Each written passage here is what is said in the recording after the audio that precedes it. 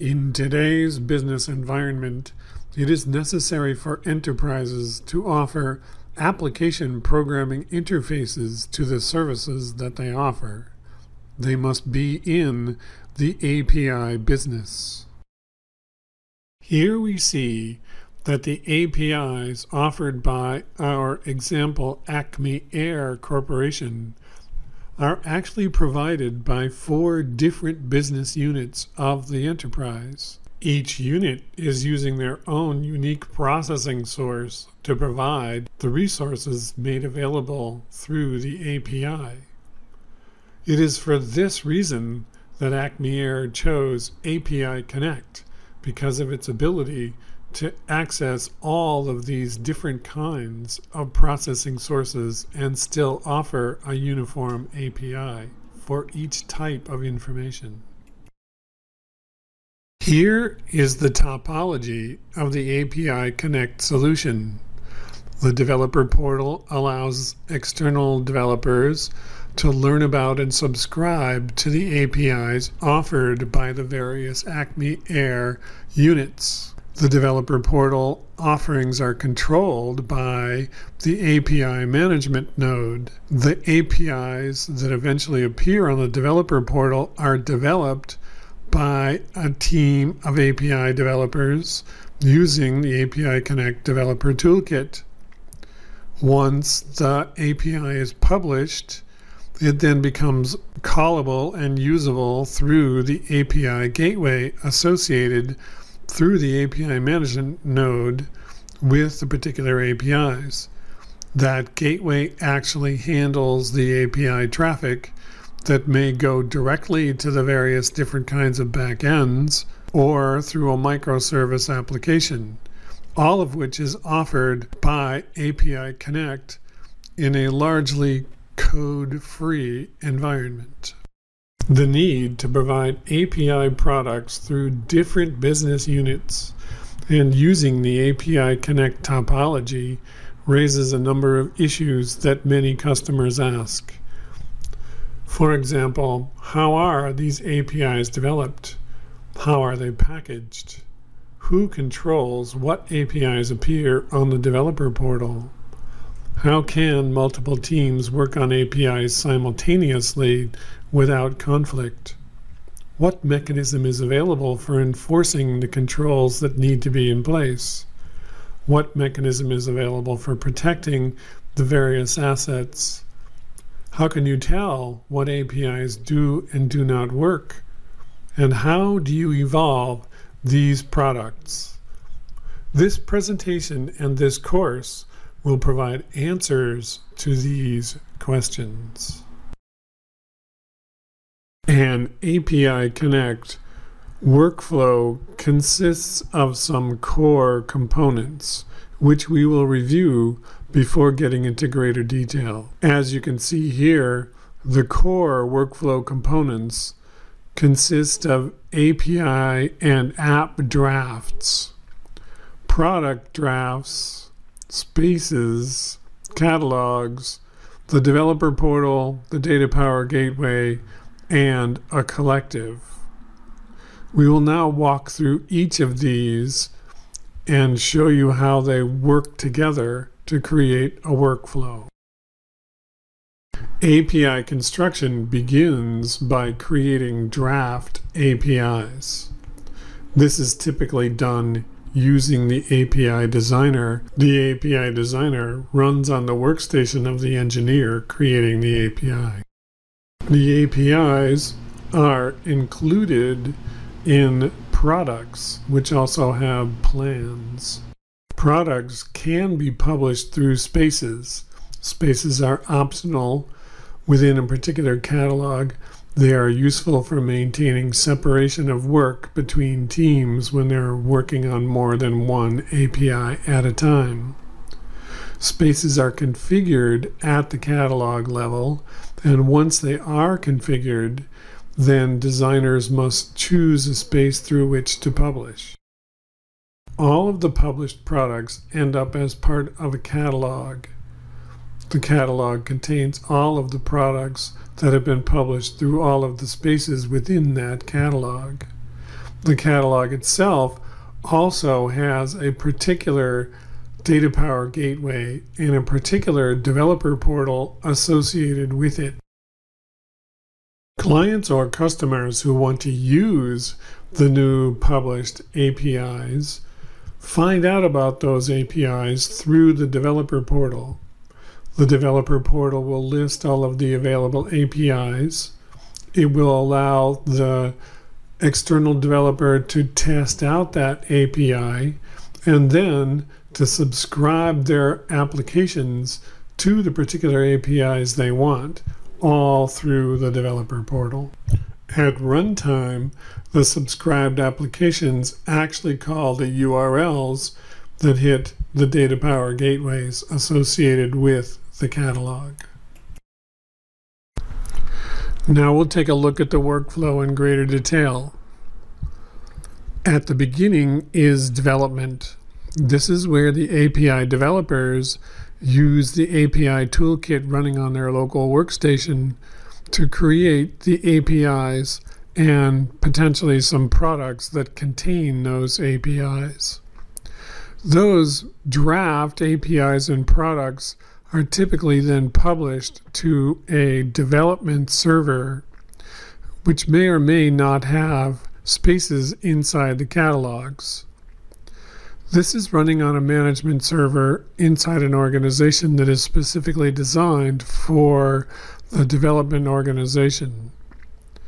Once all of the APIs and products have been unit tested and the design confirmed by the product managers on the development server, then the API developers once again use their toolkit to pull down any altered definitions of the APIs and products and recommit them to the change management system being used by the enterprise. In this way, copies of the APIs, the products that contain them, the plans, exist both on the development server and in the change management system. Once they're placed in the change management system, anyone who has access to that system can pull the definitions and work on them. In a typical workflow, the products and APIs that have been created in development are now moved to a test management server. This is typically done by a publisher. That depends on the kinds of roles and permissions that have been established for the members of the organization. But typically a publisher moves the definitions using the API toolkit from development to the test server. These development definitions are moved to the test server by pulling those definitions out of the change management system. If the product managers want to make any changes to the final products, they can do so at this time by reorganizing the APIs and products that they assemble on the test server. Of course, those changes are then re-updated in the change management system. This also allows the test engineers to test the APIs and products both through the test gateway and through the test dev portal, just as if it was a production environment. Once the test phase has completed and any changes to the API or other code have been tested, the publisher then moves it to production. Once an API has been published into production, that API then appears on the development portal, where external developers can see and sign up to use those APIs.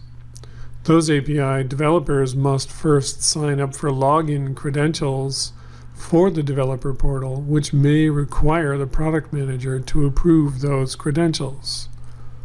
The external developers register their applications on the portal, subscribe those applications to the APIs, and then start to use the APIs using the URLs that hit the gateway. the external developers can see activity on their usage through the developer portal analytics. These analytics data is what the product manager and the application developer use to decide whether or not their API is successful or not, or whether or not they should make changes to the API.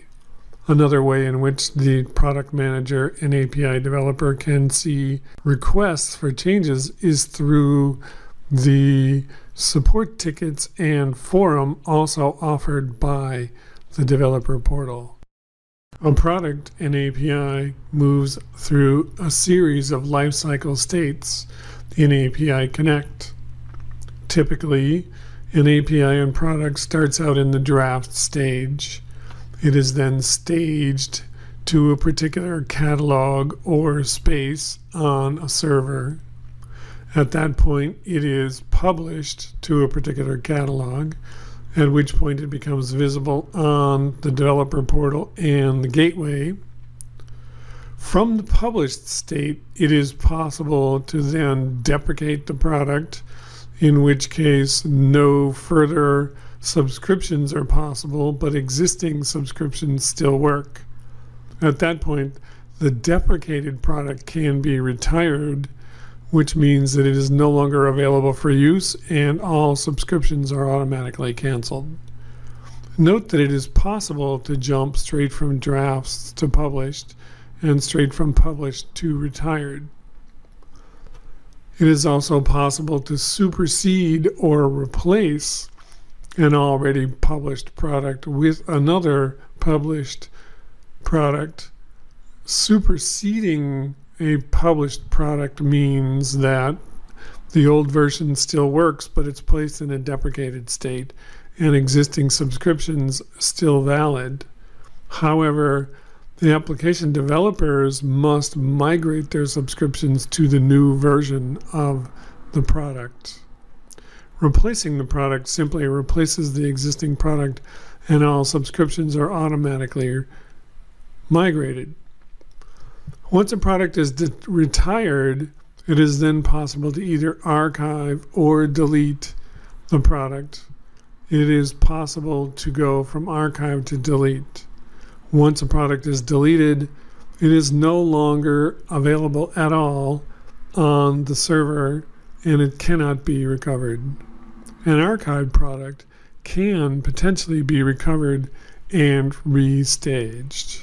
At all of these stages, it is possible to require approval in order to move the product and its APIs between states.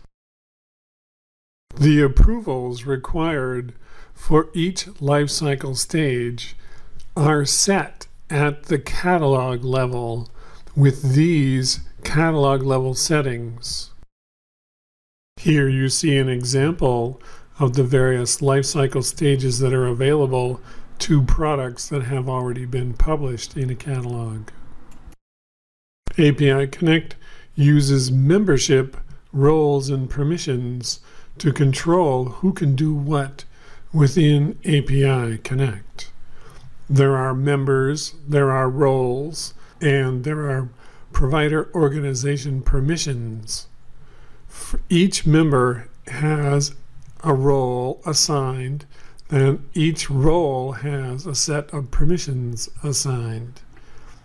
The API Connect administrator decides what members can be added, what roles they have, and what permissions each role has. Here you see the various members, their roles, and which space that they are assigned to. Each role has a set of permissions, and these permissions pertain to things like analytics, product life cycle approvals, subscriptions, what kind of spaces can be created and joined, developer organizations, and applications. Here you see an example of the permissions set for each role, again at the catalog level. Once an API has been published and is used, it is analytics that provide information about how much use that API is getting. Analytics are available to both the API provider through the API management interface and to the API external developer through the portal.